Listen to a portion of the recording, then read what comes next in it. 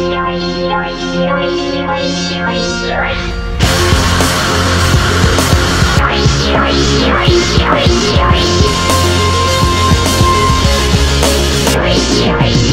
burning up, I'm feeling up. Free, forever plagued with this fire inside me. To live or up, to live or die blindly. It's empty, it's bluffing, defining the nothing. Interfering with the color fate is crawling out of you. And now find comfort in the smallest spaces I've sold out. I know I read, I hope I do not sit to light you different. It's different. Destroy my pain. Destroy my shame. Can't let my light break. Go, let go.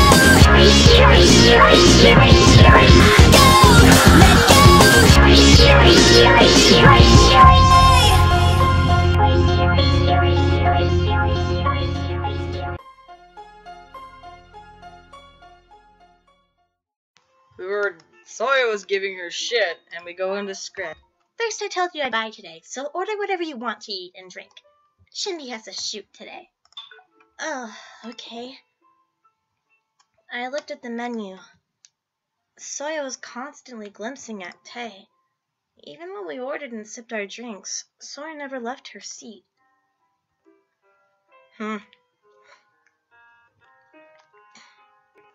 So I just sat still and kept talking about Tay.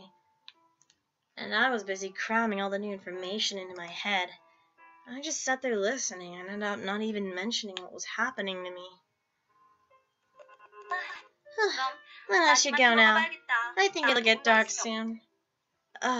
Yeah. Are you leaving too? I think I'll take some things to go and leave. Then I'd like to wait, but I'll go first. I should walk slowly since Tay's at the counter. Yeah, okay. So I blushed and got up first.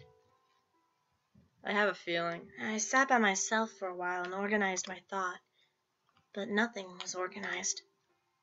Organizing is possible only when there are a lot of things scattered around.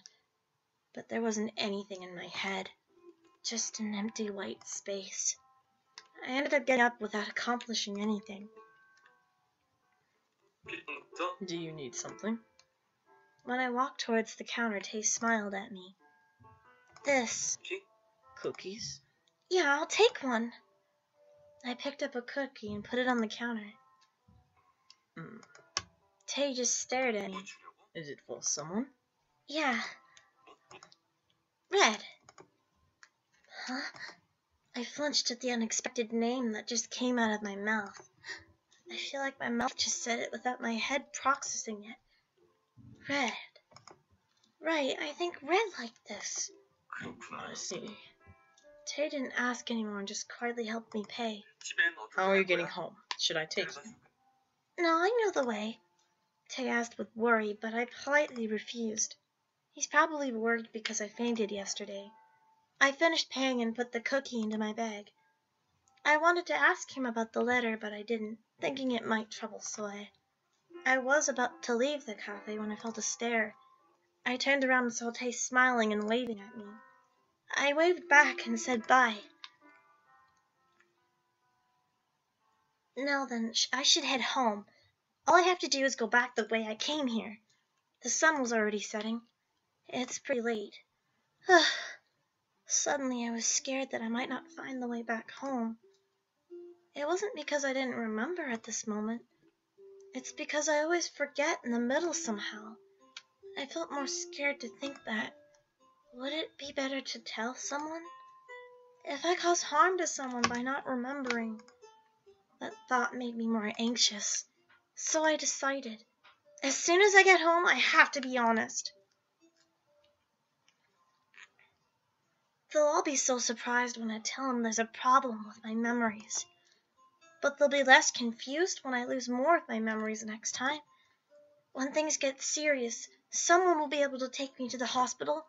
If I'm sick, I'll get better someday. Huh? Uh-oh. Where am I? I was thinking this and that, and later realized I was in an unfamiliar path. No.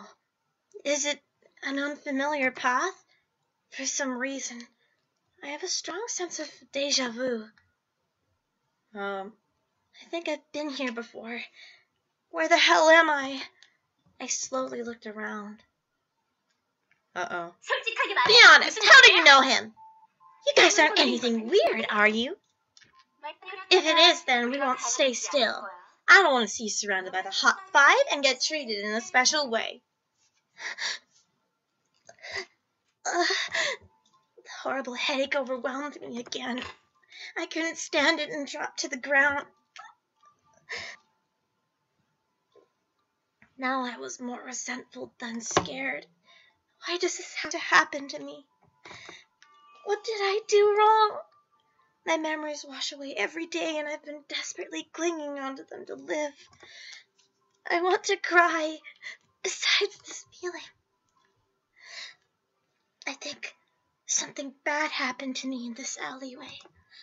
An upsetting black cloud overwhelms me. I feel like I can hear the girls laugh while pushing me to the wall. How did I escape that day? I couldn't see anything in the darkness. I need light. Someone save me. Save me. A small voice forced its way through my lips. Is this what I said in the past? The past I don't even remember. Or else. Red, save me. Why is this happening to me? Save me, Red. Before I knew it, I wasn't just repeating my cloudy past. I really meant it. My voice grew louder. You came to save me. You told me you'd always be by my side. Save me, please. I clutched onto my pounding head and screamed. But everything was silent. If I lose my memories, does that mean I'll have to lose my future as well? I feel like I'll have to wander around this place and never ever escape. Why is this happening to me? I ask myself the same question I've asked a million times before. Why the hell is this?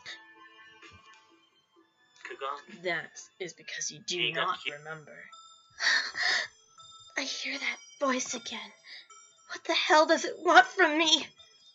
Who the hell are you? Who are you? Are you okay? What the hell? Hold on. First this way. Here. Take my arms. Someone grabbed my arms and forced me up. Who the hell is that? This is... I saw a familiar figure. It missed my trembling vision. The man with black hair standing right in front of me seemed worried as he looked down at me. Who are you? What? Who? I don't know anything. We'll take later. We'll talk later. First, let's go home. The man led me out of the alleyway. This is bad.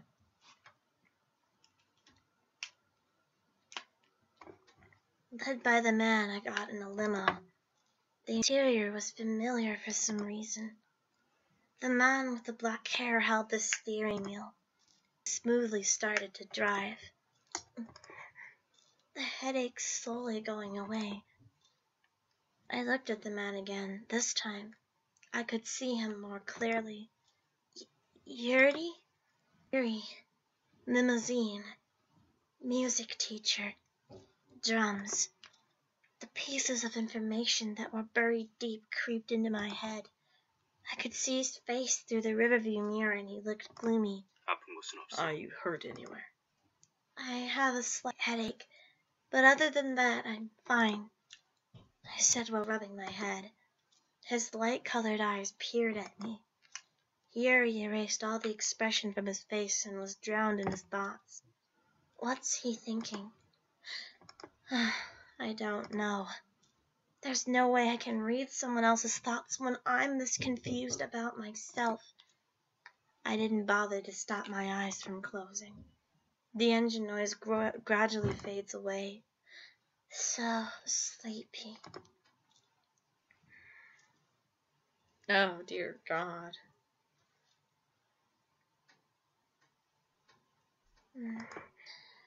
When I opened my eyes, it was already dark. This is my room. Still nothing. How did I get here? I must have fallen asleep. How long has it been? A couple hours? No, actually. It can be a couple days. Since I can't trust my own memories. Thirsty. I felt thirsty and got up. I should go to the kitchen and at least get a glass of water. God damn, this is pressuring me. Take this, Excalibur Bear! I have barrels of justice too. Kids, you can't fight with the toys. Where are your parents? The department store will close soon. Mom's still shopping for clothes. She'll be back soon. Hey, can we become just as bored if we get this toy? Yeah, I saw it on TV. Then let's ask Mom.